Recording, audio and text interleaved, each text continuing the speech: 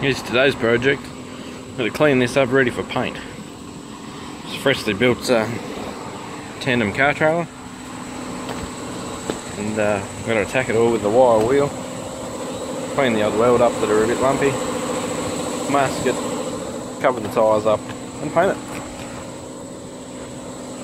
That's my mission for the day. Righto. I'll come back to it when I've got some shit off it. I'm using my M18 fuel grinder, cup style wire knot wheel. Got all the Milwaukee power I could ever need, sitting here ready to go. Let's get stuck into it. Now, it's not my trailer, I didn't build it. It's a customs trailer. I'm just going to clean some of these up.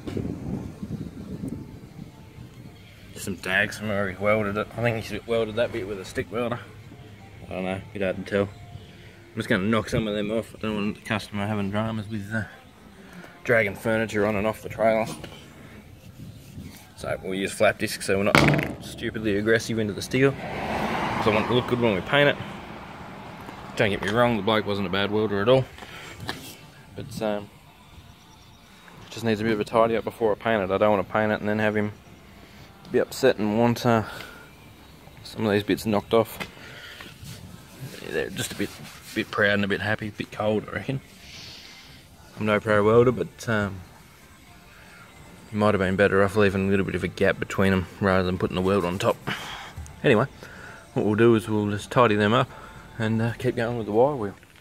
Only on my second battery. I only killed one 4 amp and I'm nearly through a second 5 amp. So going well. This Milwaukee brushless is just the best. Right, get back to it.